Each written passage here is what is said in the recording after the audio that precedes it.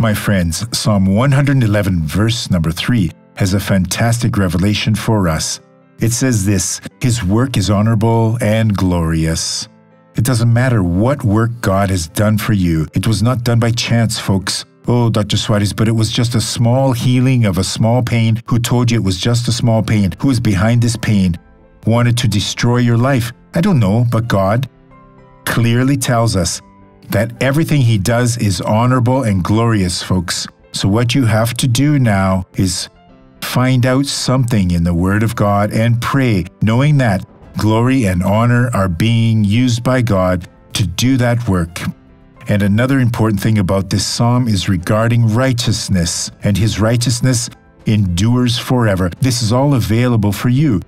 Right now, you can stand up in the name of Jesus Christ, rebuke the evil that is attacking you, and this evil will be defeated right now in the name of Jesus. Watch this testimony.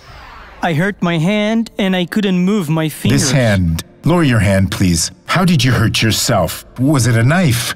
There's a cut here. With a winch. A winch. Yeah. It must have struck a nerve then, so you couldn't move your fingers. Yeah, it did. But Jesus healed you now. He also healed my knees. Couldn't kneel down. So many blessings. You couldn't put your hand there.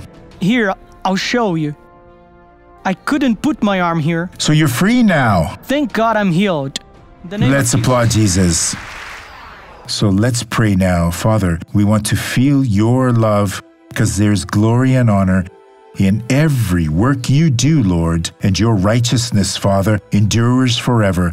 These people are praying with me now. I unite my faith with theirs and say, evil, get out in the name of Jesus. And you say, Amen.